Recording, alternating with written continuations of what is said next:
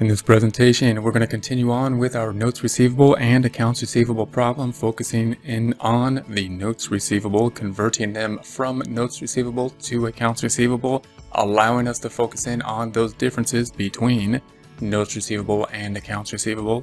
Remember that the data is on the left side. We're going to enter that information calculating the interest for the notes receivable in our worksheet here. We're going to post any journal entries to the general journal right here. We've been working with this, and the cells that are hidden here are the cells that we have done so far. So I don't do this if your worksheet is hidden, but I'm going to unhide, right click, or highlight these, or select these cells, right click and unhide just to show here's what we've done so far.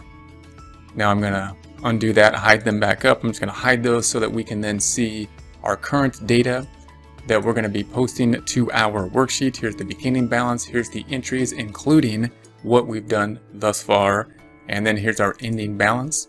We then have our subsidiary ledger, breaking out the accounts receivable account by customer, summing those up, then adding up to 35,122, that matching what's on the trial balance. Scrolling back over, see what